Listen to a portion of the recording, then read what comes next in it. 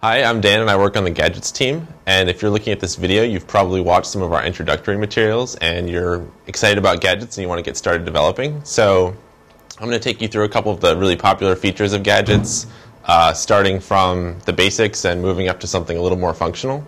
So let's look at some code. So here we're looking at the basic framework of a gadget, and you can see that the basic XML elements are there. You have the module tags, the module prefs tags, and the content type container. And the one thing that you might notice about this is that we've added a module preference, which is requiring the feature setPrefs, which is one of the gadget libraries, and that's right here. And this will allow us to load and save preferences to the gadget storage. The first thing we need to do in order to have this gadget actually do anything useful is that we need to create a preference for the user. And so what we're going to do is we're going to set up a basic preference called color, which is stored internally with the name color, and then it will have a display name which we can set separately of color with a capital C.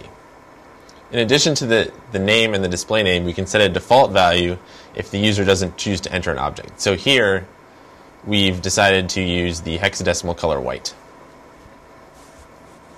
Now, if you've tried entering this XML into a test gadget on your own computer, you might notice that this gadget really doesn't do anything, and it doesn't even actually display the preferences options to you if you're trying to load the gadget. And that's because we haven't initialized the gadget preferences object, which is the next thing that we're doing. So if you look at the code now, we've inserted a script tag with JavaScript that just very simply creates a variable and assigns a new preferences object to it.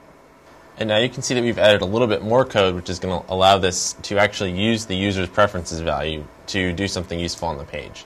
So we've created a new IG register onload handler, which is a simple way of, or a more complicated way actually, of saying do this once the page is loaded. And what that does is it calls a function init, which loads the color value from the user's preferences, and then sets that color as the background color of an HTML box, which we've created on the page, which you can see right here.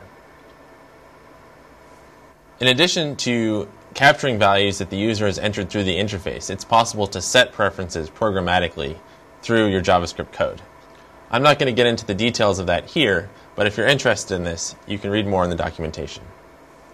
Now what we're going to do is we're going to add tabs to this interface.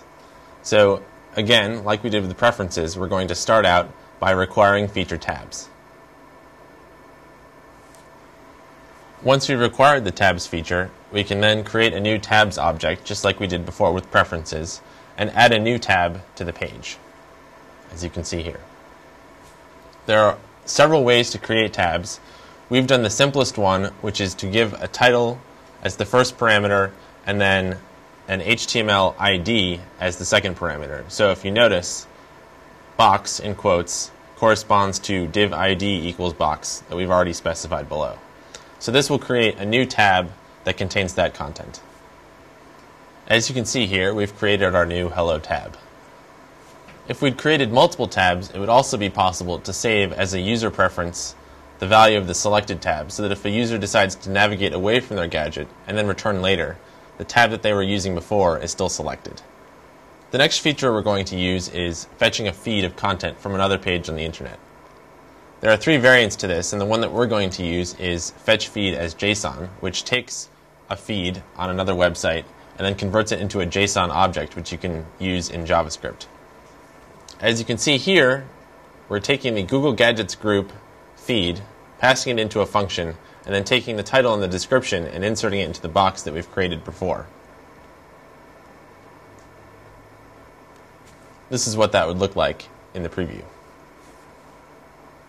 Finally, to put all the features together, we're going to create a new preference, feed, that takes a value from the user of what feed they would like to use and display on their gadget.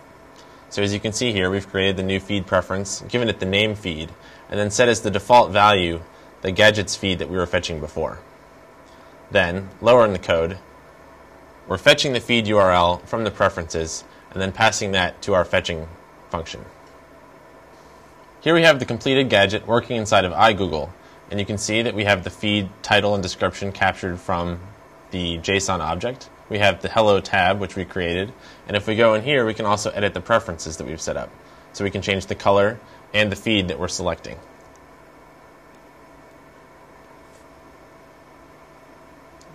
So you've created your sample application, and you're wondering what to do to go from here. So what I've done is I've created another sample application that takes all of the features we were using before and goes slightly further.